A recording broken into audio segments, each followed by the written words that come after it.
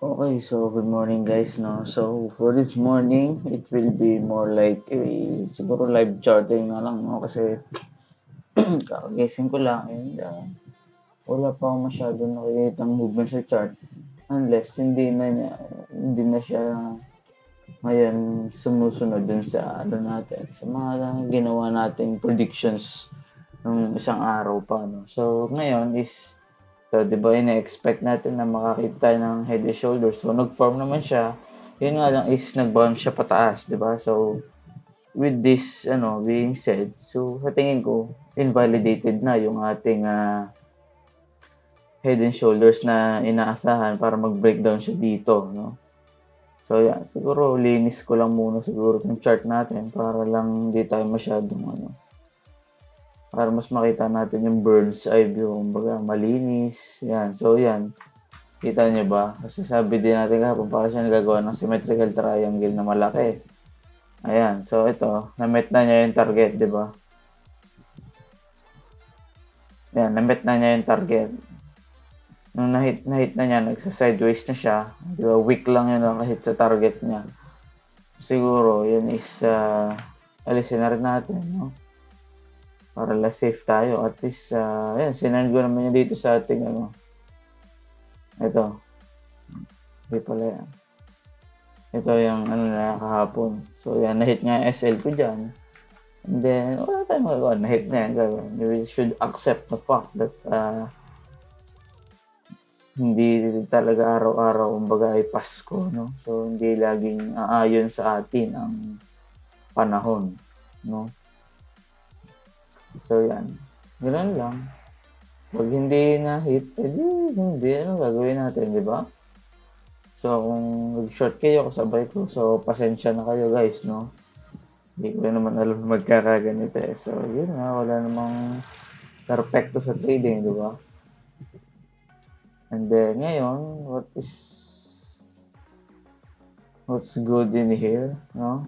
So, yan. Ginagapang niya ulit. So, kung makikita natin,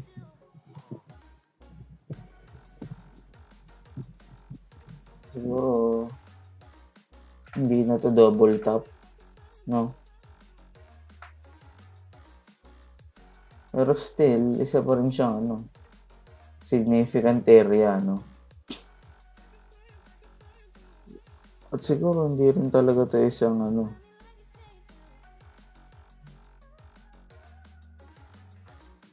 hindi siguro to isang symmetrical triangle. Kasi kung symmetrical triangle to is, na-hit na niya for sure yung kanyang target, no? So, yan. Siguro alisin ko na rin to, no?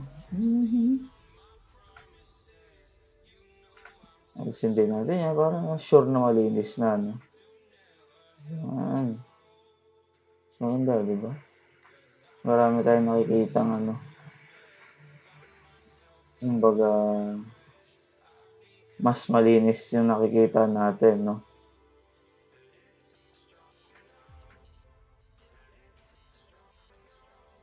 Yan.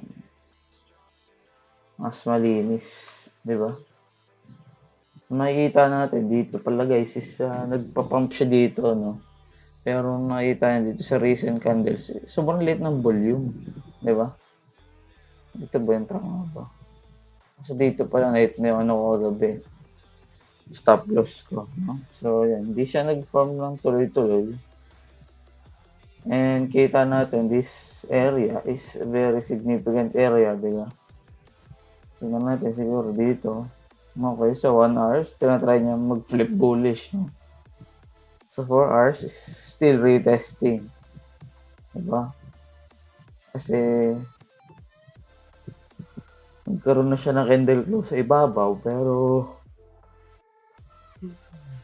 tingnan natin kung anong mangyayari sa kanya. Kasi sa kanyang lagay is supposedly kita natin is inuulit-ulit niyang itest to. Area na to, di ba? And then, ano tong hirap ngayon oh. Wala masyadong makitang details.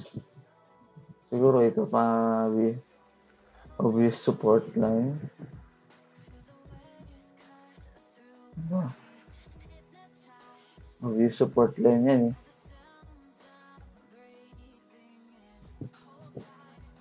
So, kung wala ka nang makitang ano, siguro gamitan natin ng Fibonacci retracement, no? So, dito, recent swing high, swing low. So, yan. Andito siya ngayon sa 786,618 area, di ba? So, yan. Kita natin, kung rest of 4 hours, wala tayong naging 4-hour candle close sa ibabaw niyan. So, gano'n siya significant, no? So, ayan. Tapos, recent swing high, recent swing low to recent swing high. Ito yung possible support area niya, di ba? So, it makes sense kasi, di ba, nag-aagaw buhay siya doon. So, bigyan natin siguro ng box para ang tanda natin. And then, ito dito.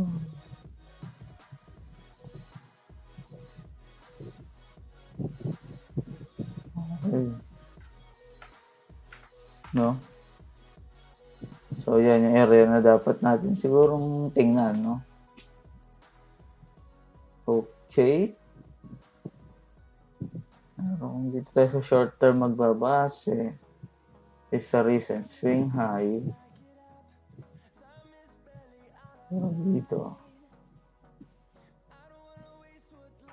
So, kung mabibreak niya yung 76618 area, which is matindi talaga siyang resistance, no? So, possible natin siyang makita mag-pump, no? Possible na niya i-break yung mag-pump pataas. So, possible lang yan. Hindi pa rin niya confirm kasi kita ko nga decreasing yung volume dito. Diba? So, kita nyo 30 minutes dito sa hourly pero ganyan pa rin yung kandila, ganyan lang yung volume. Diba? And then, dito naman, sa swing low, ito yung possible niyang maging support area. 33.4K. Diba?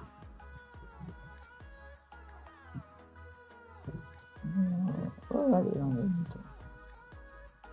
Box ulit tayo. Box. And then, ayan. So, magpupuno tayo ng box dito, no?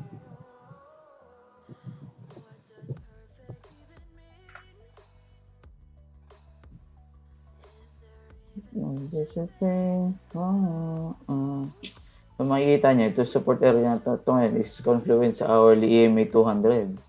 Which is recently, di ba? Siya, matibay siyang resistance. Siguro palitan natin ibang kulay. Orange yan. Zoom in view, gawin natin siya orange. Para lang may coding, di ba?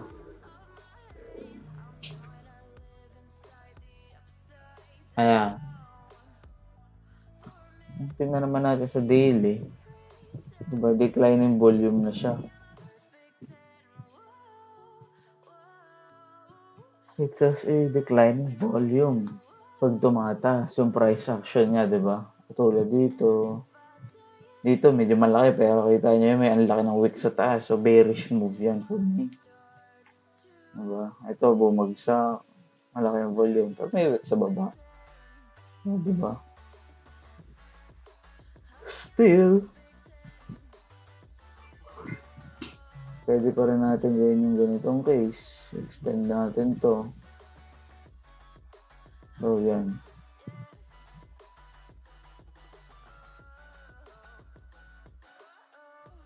Extend natin to. Ayan.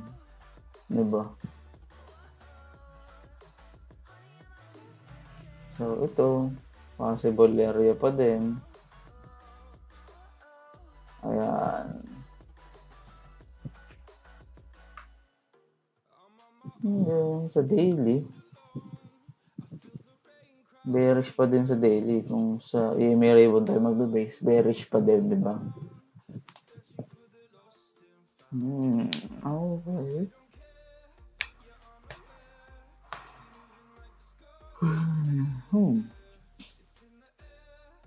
We'll see no, kung anong mangyayari dito. Italy. Lunes ba ngayon? So, Monday na, no? Siguro magtatagumpay dito ang Bulls para may pagtanggol tayo dito sa bearish scenario kasi itaas ulit nila around 34k, no? So, yeah. We'll see pa rin kung anong mangyayari mamayang alas 8, no? So, kasi 8 a.m. ng Mondays, yun yung mga pinaka-crucial points, no? So, yan. Confluent na yan dito sa 4 time frame yung ating EMA ribbon, no? If mag-breakdown yan dyan, so possible na magdire-diretso yan pababa. Diba? So, yun lang muna siguro, guys. Para kay Bitcoin. So, si AXS breaking all-time highs talaga, no? Sobrang tibay. Hindi siya nagpapa-watski. Diba? Kasi bumabalik dyan.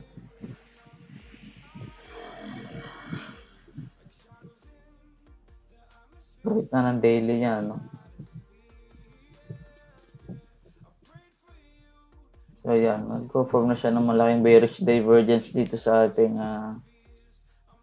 may tayo ba?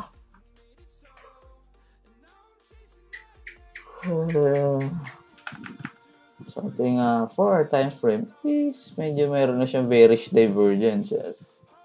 Diba? So, dito, sa area na to, diba? Yung RSI is pababa. Yung kanyang price is tuloy-tuloy pagtaas. So, I guess, medyo masakit to kapag nag-play out, di ba? Pero sa dailies, hindi pa naman siya ganoon ka-visible. So, 4-hour time frame pa lang. No? So, tingnan natin kung magpe-play out to. So, magiging masakit yan. We can make the case na ganito. Mayroon siyang ginagawang parallel channel, no? Okay, isang parallel channel. Ayan, ganyan. Something just like that. Kapag na-break niya yung EMA 20 marahil is if break niya EMA 20, pwede tayong bumaba dito, no? Para bago siya magdire-diretso. Target na para lang conservative. Like this. Pwede siyang ganyan. And then, if ever sa upside, breakout siya. Ayan. Around 33 cents. Pero, target niya will be around sa EMA 200, di ba? Confluent. Around 8.67, no? O, tignan natin yung mangyayari sa kanya, no? Short term kasi is ginagapang EMA 20, di ba? So, ito sa 1 hour time frame, meron siyang nabubuong potential na inverted head and shoulders, di ba? So, if ever na mag-play out to, target niya is around here, no? Breaking all-time high, so tataas na naman yan. So, tingnan natin kung ano mangyayari. Diba? We'll see. Yan. So, possible yan, no? So, yun lang muna para sa video na to. So, pasensya na kayo, medyo nonsense yung video natin tonight. No? Ito, this morning pala. So, tingnan natin kung magpe-play out ba itong gagawa natin sa buhay na to, no?